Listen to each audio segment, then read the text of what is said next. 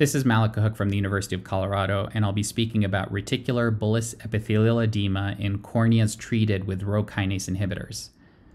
This is a relatively recent phenomenon that has been noted by several ophthalmologists, and my intention today is to cover the basics, including patient presentation and pearls for practice to resolve the condition. By way of background, Notarsidil or Rhopressa is a Rho kinase inhibitor that is on the market for intraocular pressure lowering. It regulates the shape and movement of cells by acting on the cytoskeleton.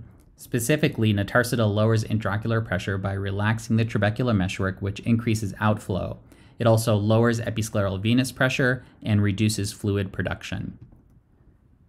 From an IOP lowering efficacy standpoint, you see here that once daily Notarsidil was non-inferior to twice daily Timolol at all 9 time points through month 3.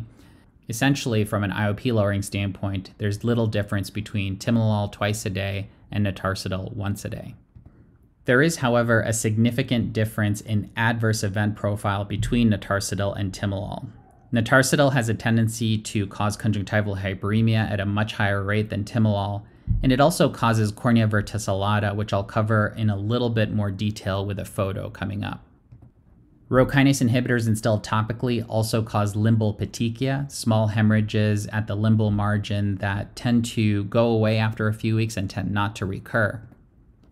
The cornea verticillata noted with Rhopressa or Notarsidil is different than what we have been accustomed to with other medications that cause verticillata. In this case, you see a patient with pigment dispersion glaucoma and a Krukenberg spindle where the black arrow is pointing, and the verticillata where the green arrow is pointing. You can see here that the verticillata is pigmented and also has a different pattern than with systemic medications, for example. Rho kinase inhibitors have been noted to enhance corneal endothelial wound healing and reduce corneal edema.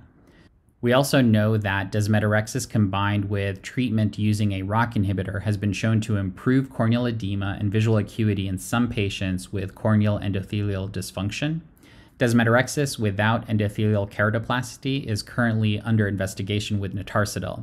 Several cases of bullous epithelial edema in patients with pre-existing corneal disease who were treated with Notarsidil have been reported in the literature, and the pathology is primarily noted in the inferior cornea. This is a case that was shared with me from Sam Garg, who's at the University of California, Irvine.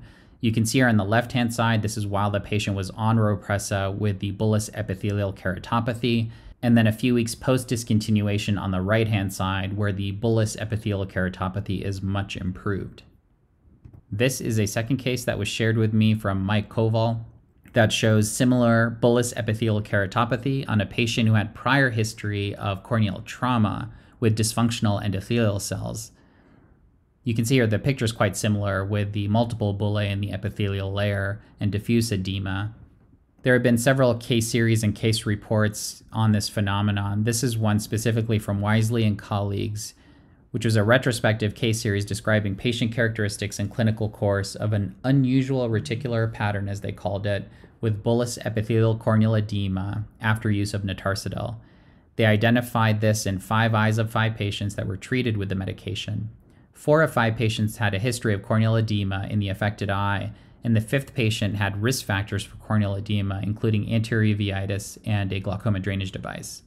The majority of eyes had documented corneal edema localized to the deeper stromal layers prior to starting Notarsidil with edema, and this shifted to the epithelial layer in a reticular pattern, most prominently in the inferior cornea post-installation of Notarsidil. The edema improved or resolved in all cases a few weeks post-discontinuation of Notarsidil. Another report included 3 patients with uncontrolled IOP that developed reticular corneal changes after initiating Notarsidil. In all cases, Notarsidil was stopped, followed by a disappearance of the corneal honeycombing. In summary, Notarsidil is a safe and effective IOP-lowering medication. Rho kinase inhibitors enhance corneal endothelial wound healing and reduce corneal edema. And in apparent contradiction, in patients with existing corneal endothelial dysfunction, the addition of a ROCK inhibitor may lead to reticular corneal edema or corneal honeycombing. And finally, discontinuation is associated with resolution of corneal edema. Other educational resources that you can access include keogt.com and the YouTube channel and Instagram channel that are linked below. Thank you very much.